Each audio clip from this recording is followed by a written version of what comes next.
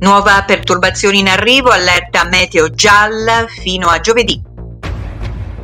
Giovedì 10 ottobre in Veneto è previsto un veloce impulso perturbato la cui entità risulta piuttosto inferiore a quella di centro-settentrionali di intensità moderata o a tratti forte per rovesci anche temporaleschi con quantitativi consistenti e localmente anche abbondanti sulle prealpi, fenomeni più irregolari e discontinui sulla pianura centro-sud, quantitativi assai inferiori ma con possibilità di qualche rovescio temporale.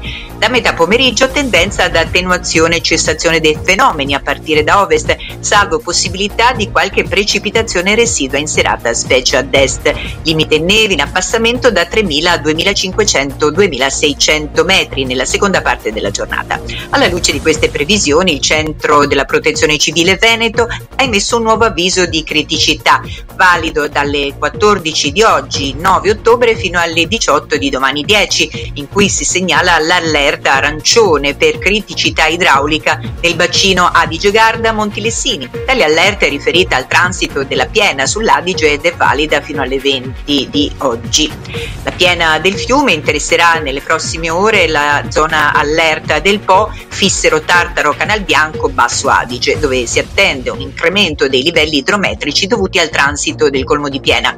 Nel resto dei bacini, eccetto Alto Piave, Piave e Pedemontano, stato di allerta gialla. È stato di attenzione per criticità idrogeologica gialla anche nei bacini Alto Piave, Piave e Pedemontano, Alto Brenta, Bacchiglione, Alpone, Adige-Garda, Lessini. Gialla anche nei bacini Alto Piave, Piave e Pedemontano, Alto Brenta, Bacchiglione, Alpone, Adige-Garda, Lessini.